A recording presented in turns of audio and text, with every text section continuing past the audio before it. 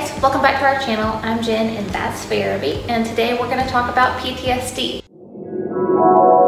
I've done a few videos on this in the past. Obviously, we do videos on my PTSD service dog all the time, but I wanted to talk about PTSD in a different way today. If you're interested in how I got PTSD, I'll link that video for you guys below, and I'll do a pop-up. And then I have some weird symptoms, so I'll link a video on that as well. I'm gonna touch on some symptoms that I have that are more normal, expected symptoms, and just kind of how I felt about the whole thing. Maybe this will help some of you if you've just got a diagnosis, or maybe if you know someone who has it and you kind of don't know what that means.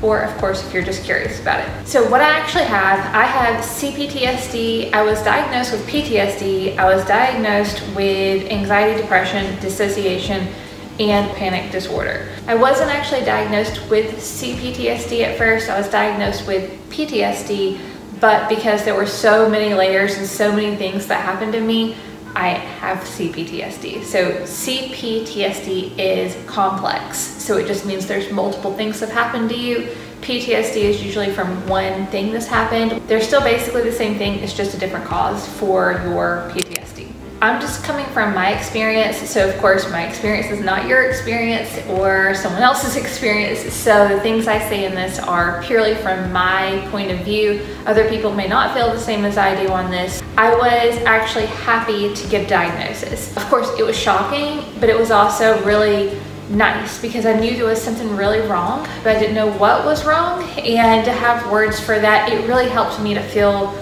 just good and validated. It was upsetting at first because anytime you find out you have something like that, it's, you know, upsetting, but at the same time it was kind of almost a weight off my shoulders. And the other reason it was a little bit upsetting is because there is no cure for PTSD. So whenever you have it, you just have it.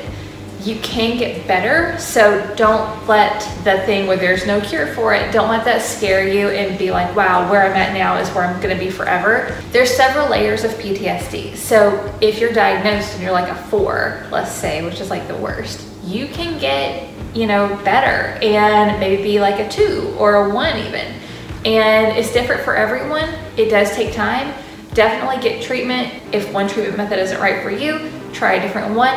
But there are ways to get better. There is no cure for it, but it can get better, and that's great. Some things that I wish people knew about PTSD are PTSD can happen to anyone. It's not just for veterans. And a lot of veterans do have PTSD, and that is of course very valid. And of course they have it because I've seen some horrible things, some bad things have happened around them. But anyone can get PTSD. Even little kids can get PTSD. So it doesn't matter if you've served in the military or if you've witnessed something bad happening or if something bad has actually happened to you. You can get PTSD.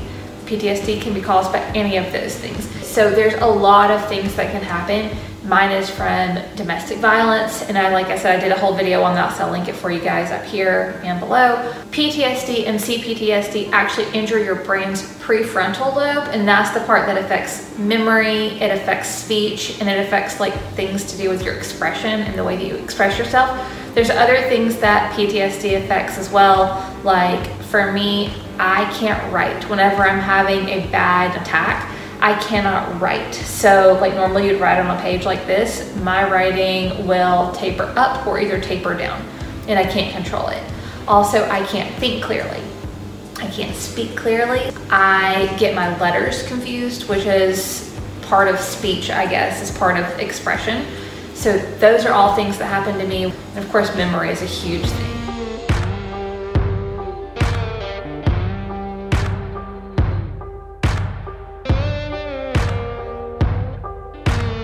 Common things that happen with PTSD that people don't realize are fatigue. So this is not just like, wow, I'm tired. This is like, the only way I can put it is, it's not chronic fatigue, but it's like the step right below chronic fatigue. Chronic fatigue usually lasts 6 months or longer, where the kind of fatigue I get with PTSD, several days, maybe even several weeks at a time. And this is one of the things that I thought was weird, but the more research I've done, I see that it's actually more common than I thought. Tension in your body, and this isn't just like, wow, my shoulders are tense. This is like your whole body's tense. So all of your muscles, a lot of people with PTSD grind their teeth. I have actually ground my teeth to the point where I've broken teeth before, not meaning to. I do it in my sleep, so like, you know, you can't control that, obviously. People with PTSD a lot of times have stomach problems, and this can be in the form of any stomach problem you can think of, but diarrhea and constipation are obviously the two big ones. You can't sleep, maybe not always, but there are times where you can't sleep, and this can be from nightmares, but it also can just be from your brain just reliving trauma, and maybe you're not even getting to the sleep point.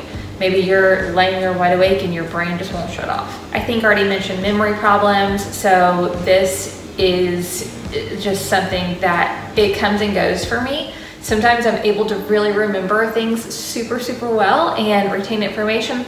Other times it's like I have no idea what's going on, just all of a sudden though. And it does come back for me, so I very rarely will forget something forever. It's just if I'm in that space where I can't remember and I'm having to learn something, then I can't retain it because I was already in that space. Rashes are something that people with PTSD get. So whenever I'm stressed out, I will break out in rashes. It comes up like welts, just rashes from PTSD, which is so weird, so crazy how that happens. Apparently your body releases chemicals, and I'm gonna be honest, I can't remember if it's cortisol or histamine, which one of those two it is. I'll pop the right thing on the screen. So that's kind of an unexpected thing, but it's actually pretty common. I get dizzy with my PTSD and it feels like I'm walking on a boat. This is something that I feel like not a lot of people experience. I haven't heard a lot of other people talk about this anyway, but that is something that I experience. Also, the day after I have an attack, I'm usually really dizzy. So with my PTSD, I also experience cold sweats and freezing. And I don't mean like temperature freezing, I mean like kind of the inability to move. This almost goes back with fatigue in a way, because that fatigue that I experience is kind of the same, where I feel like I can't move. But whenever I'm fatigued, I feel really tired, and whenever I freeze, I physically can't move, and I might not even be tired, it might just be out of nowhere. So I feel like all those kind of go hand in hand, but the cold sweats and the rashes are just two physical symptoms that just, who would have thought that, but it's pretty common. Shortness of breath, which once again, I feel like this almost goes in with fatigue as well. You know, you just can't breathe, shallow breathing. It feels like someone's sitting on your chest or something is sitting on your chest, and it's just like, all of a sudden you can't breathe. This doesn't necessarily accompany a panic attack though. This will just be a thing randomly. And that's also pretty common with PTSD. I've mentioned memory, but also losing train of thought. So sometimes I'll be standing there talking to somebody and it'll just be like, I don't know what we're talking about all of a sudden. Or this also goes with dissociation, which I don't know that this is part of PTSD for everyone, but it is for me. I have that with my diagnosis. This is just my own personal diagnosis, but either way it happens to me and it sucks. Another thing that I experience is feeling the need to be over prepared for situations. It's a great example. The other day, Pharaby and I were gonna be gone. I knew we were gonna be gone about 4 hours, maybe 5 hours. I knew we were. I packed us both full meals and stuff basically for overnight. That's what I mean by over-preparedness. It is like a ridiculous level, and I didn't do this before. It's just like my brain automatically goes to worst case scenario. A lot of people with trauma feel that they need to be over-prepared for things. So another thing that people with PTSD sometimes have are safe foods. So whenever you feel like you're not well, you kind of gravitate towards the same things. And I do this pretty much for every meal except for dinner. For breakfast, I always have the same thing. For lunch, I always have the same thing. Or I have a variety of 2 things, but I'll go through phases where I'll only eat the one thing for like a year, and then I'll switch and do a different thing. But then I stay between those 2 things. This is pretty common for people with PTSD to have like your safe stuff. So your safe food, your safe place, your safe spot, whatever it is, because it's comfort. And because PTSD is something where you are traumatized, you know, whenever you're a trauma victim, a lot of times feeling safe is really important to you. And so your body kind of goes into override mode, and you just do things that feel safe over and over and over and over.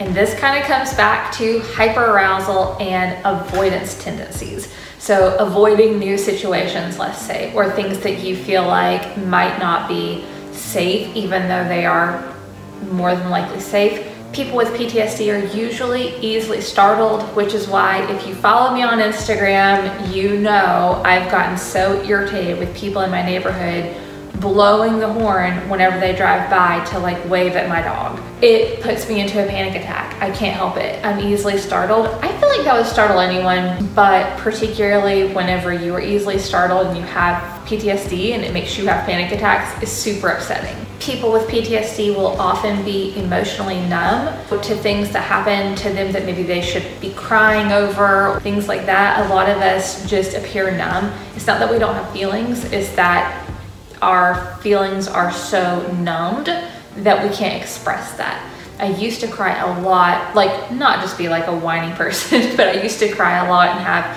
you know, like I feel like normal range of emotions, but I don't now. And that's a very common thing with PTSD. It can also go the other way where people with PTSD are overly emotional or more emotional than an average person. And of course, I think this is the big one that everyone has with PTSD is flashbacks. And so this is basically where your brain just starts replaying the traumatic event or traumatic events, and it just kind of is a loop in your head and you can't make it stop. Just depending on how severe your PTSD is, this can happen hardly ever, or it can happen constantly. And it's super scary whenever that happens because your brain feels like you are in that place.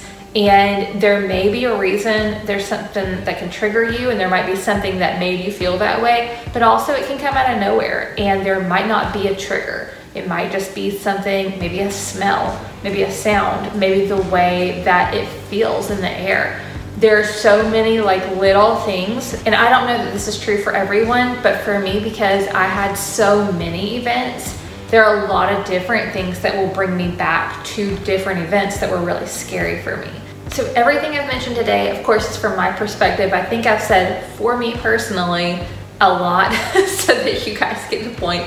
If you know someone with PTSD and they don't have all of these, or they have different things, then obviously that's their journey and that's what they experience. Don't try to put any of this into a box and say, well, this is the only symptoms, because there's tons and tons of symptoms that I don't have that I didn't mention. I only mentioned things that I had. One other thing that I wanted to mention that I wish more people knew, on top of it not just being something for veterans, I wish more people knew that there is no like on or off switch for this, and that it is something that's not curable. Because I have a lot of people say things like, oh, you'll get better soon, and they have the best intentions, or like, I hope you get better soon, and things like that. And I know they have the best intentions, and then of course, because I know it's a forever thing, so I'm like, no, it's not curable. And then I think people just think that I'm like being a negative person, and I'm really not being negative at all. It's just, I know the reality of my situation. It is what it is, and things could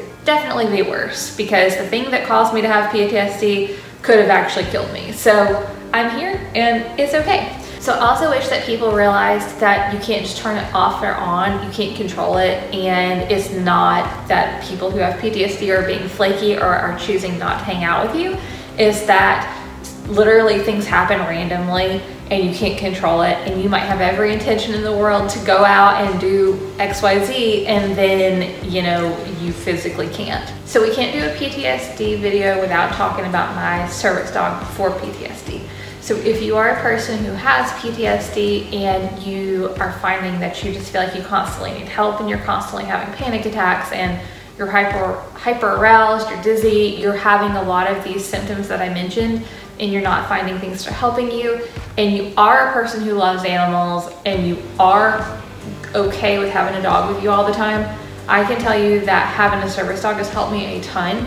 This is not something for everyone. I'll link a pros and cons video for you guys, because there are a lot of cons to having a dog with you all the time, and it is having to basically have a helpful toddler with you. But I can say, if it wasn't for her, I wouldn't be here. She's saved my life so many times just by being here. She's saved my life. If you're a person who has PTSD, especially PTSD with depression, it might be something to look into for you. I know that she gives me a reason to get up in the morning. She gives me a reason to live. She gives me a reason to keep going whenever I don't feel like keeping going. And that is huge. But not everyone needs a service dog to go out with them everywhere. Sometimes having someone at home waiting for you to get home and just knowing that's there is enough. And any animal can be an emotional support animal. Emotional support animals do not have public access rights, so they are at home waiting for you. But Sometimes that is just all you need to know, and that's still a reason to wake up every morning. That's a reason to come home. That's a reason to keep yourself safe and not do like risky things, which a lot of us with PTSD have a tendency to do things that are risky because we kind of don't care. So I hope this has been helpful and informative for you. If you are a person with PTSD and you're looking for a service dog, or you're looking for information on that, I'll link a playlist for you about PTSD service dogs up here. I'll also link a video just for you here. I will link a mental health playlist below for you guys, and this is just stuff from my perspective with PTSD. So I hope this has been helpful. Leave a comment if you have any questions for me. Leave a comment if you have anything to say, and we will see you soon. Bye guys.